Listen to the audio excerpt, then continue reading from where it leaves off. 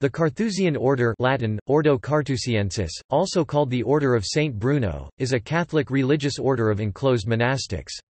The order was founded by Bruno of Cologne in 1084 and includes both monks and nuns.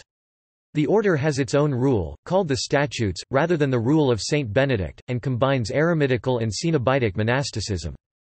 The name Carthusian is derived from the Chartreuse Mountains. Saint Bruno built his first hermitage in the valley of these mountains in the French Alps. The word Charterhouse, which is the English name for a Carthusian monastery, is derived from the same source. The same mountain range lends its name to the alcoholic cordial chartreuse produced by the monks since 1737, which itself gives rise to the name of the color. The motto of the Carthusians is Stat crux dum volvitur orbis, Latin for the cross is steady while the world is turning.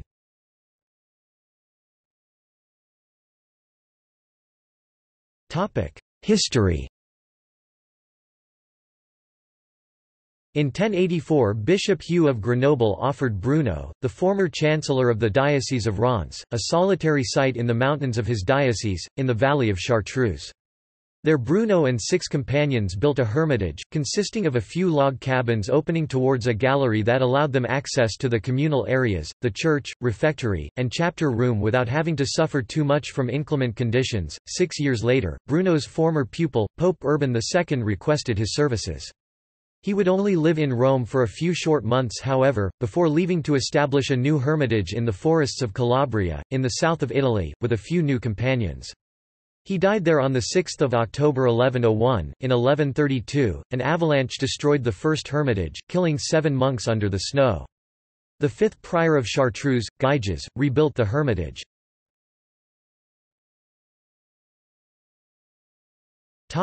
Carthusians in Britain. There were 12 Carthusian monasteries in the British Isles before the Reformation. The first was founded by Henry II of England in 1181 at Witham Friary, Somerset as penance for the murder of Thomas Becket. Hugh of Lincoln was its first prior. The third Charterhouse built in Britain was Beauvale Priory, remains of which can still be seen in Beauvale, Greasley, Nottinghamshire. The Carthusians, as with all Catholic religious orders, were variously persecuted and banned during the Reformation. The abolition of their priories, which were sources of charity in England, particularly reduced their numbers. This was followed by the French Revolution, which had a similar effect in France. A few fragments remain of the Charterhouse in Coventry, mostly dating from the 15th century, and consisting of a sandstone building that was probably the prior's house. The area, about a mile from the centre of the city, is a conservation area, but the buildings are in use as part of a local college. Inside the building is a medieval wall painting, alongside many carvings and wooden beams. Nearby is the River Sherborne that runs underneath the centre of the city. The best preserved remains of a medieval Charterhouse in the UK are at Mount Grace Priory near Osmotherley, North Yorkshire. One of the cells has been reconstructed to illustrate how different the layout is to monasteries of most other Christian orders, which are normally designed with communal living in mind. The London Charterhouse gave its name to Charterhouse Square and several streets in the City of London, as well as to the Charterhouse School, which used part of its site before moving out to Godalming, Surrey. Perth Charterhouse, the single Carthusian priory founded in Scotland during the Middle Ages, was located in Perth. It stood just west of the medieval town and was founded by James I (1406–1437) in the early 15th century. James I and Joan Beaufort, Queen of Scots, died 1445, were both buried in the Priory Church, as was Queen Margaret Tudor, died 1541, widow of James IV of Scotland. The priory, said to have been a building of wondrous cost and greatness, was sacked during the Scottish Reformation in 1559, and swiftly fell into decay. No remains survive above ground, though a Victorian monument marks the site. The Perth names Charterhouse Lane and Pomerium Flats, built on the site of the Priory's orchard, recall its existence. St Hugh's Charterhouse, Parkminster, West Sussex has cells around a square cloister approximately 400 metres (1/4 mile) on a side, making it the largest cloister in Europe. It was built to accommodate 2 communities which were expelled from the continent.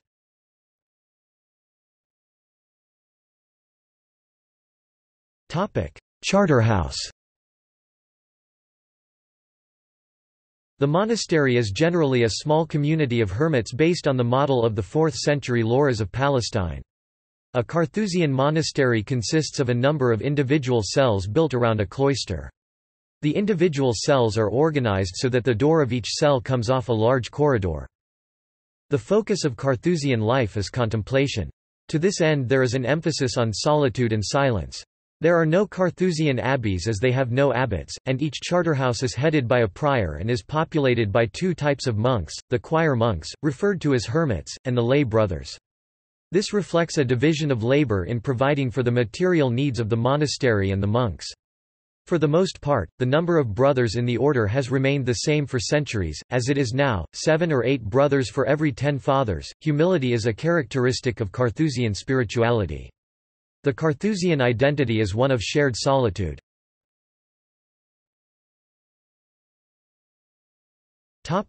Choirmonks. Each hermit, a monk who is or who will be a priest, has his own living space, called a cell, usually consisting of a small dwelling. Traditionally there is a one-room lower floor for the storage of wood for a stove and a workshop as all monks engage in some manual labor. A second floor consists of a small entryway with an image of the Virgin Mary as a place of prayer and a larger room containing a bed, a table for eating meals, a desk for study, a choir stall, and a kneeler for prayer. Each cell has a high-walled garden wherein the monk may meditate as well as grow flowers for himself and/or vegetables for the common good of the community, as a form of physical exercise. Next to the door is a small revolving compartment, called a turn, so that meals and other items may be passed in and out of the cell without the hermit having to meet the bearer. Most meals are provided in this manner, which the hermit then eats in the solitude of his cell. There are 2 meals provided for much of the year, lunch and supper.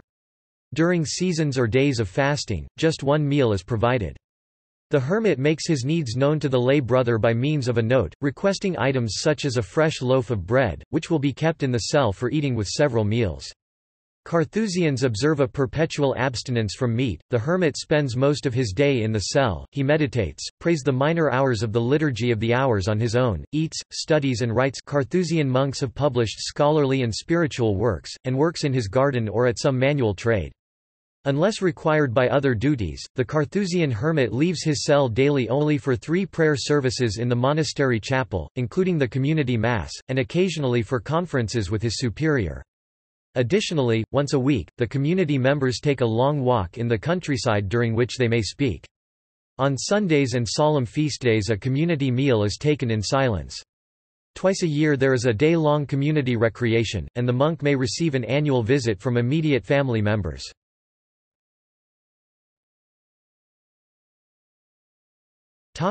Lay brothers. There always have been brothers in the Charterhouse. When Saint Bruno retired to the Chartreuse, 2 of his companions were secular ones, Andrew and Guéraud. They also live a life of solitary prayer and join in the communal prayer and Mass in the chapel. However, the lay brothers are monks under slightly different types of vows and spend less time in contemplative prayer and more time in manual labor. The lay brothers provide material assistance to the choir monks, cooking meals, doing laundry, undertaking physical repairs, providing the choir monks with books from the library and managing supplies. The life of the brothers complements that of the choir monks, and makes the fathers' lives of seclusion possible. During the brothers' 7-year formation period, some time is given each day to the study of the Bible, theology, liturgy, and spirituality. They can continue their studies throughout their lives. All of the monks live lives of silence. The Carthusians do not engage in work of a pastoral or missionary nature. Unlike most monasteries, they do not have retreatants, and those who visit for a prolonged period are people who are contemplating entering the monastery. As far as possible, the monks have no contact with the outside world. Carthusian nuns live a life similar to the monks, but with some differences. Choir nuns tend to lead somewhat less eremitical lives, while still maintaining a strong commitment to solitude and silence.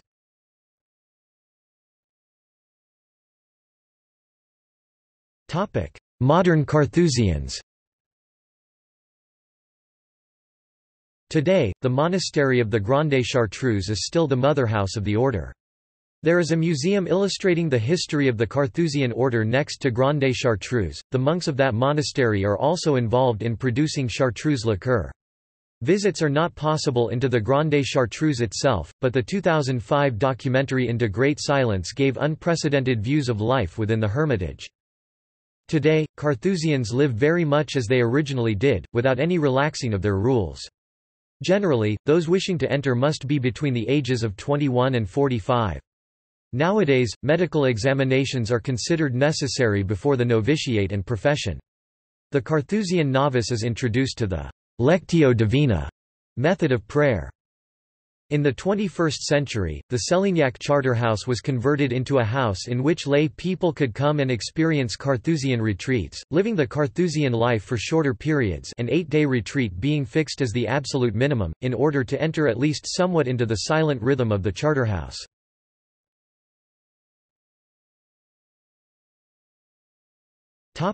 Liturgy.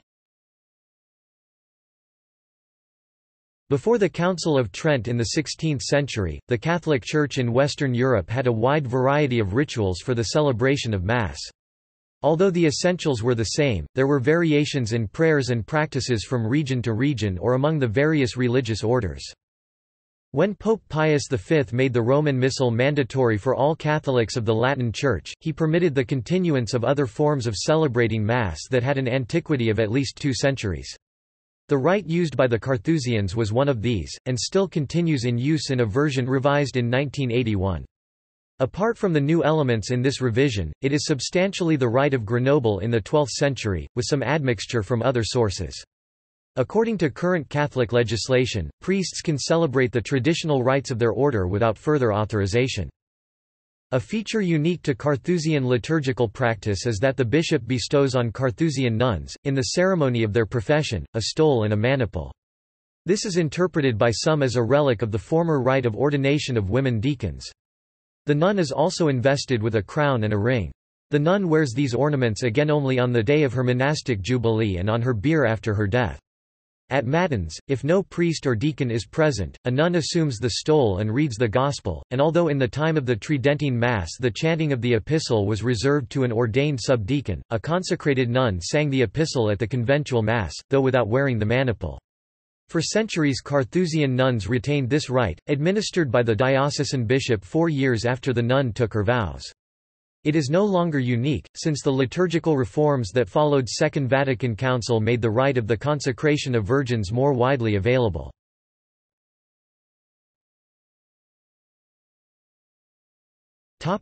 Stages of the Carthusians' life. Postulancy 6 to 12 months. The postulant lives the life of a monk but without having professed any kind of vows. Novitiate 2 years.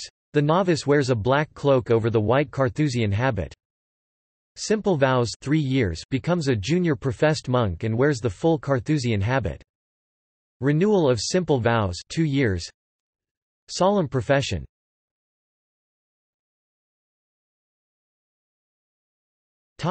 Locations of monasteries. As of Easter 2018 there are 23 extant charterhouses, 18 for monks and 5 for nuns, on 3 continents, Argentina 1, Brazil 1, France 6, Germany 1, Italy 3, Portugal 1, Slovenia 1, South Korea 2, Spain 4, Switzerland 1, the United Kingdom 1, and the USA 1. The 2 in South Korea, one of monks and one of nuns, are of recent construction.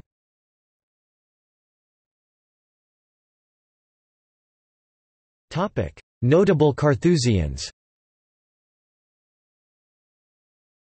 Peter Bloemavena, 1466–1536.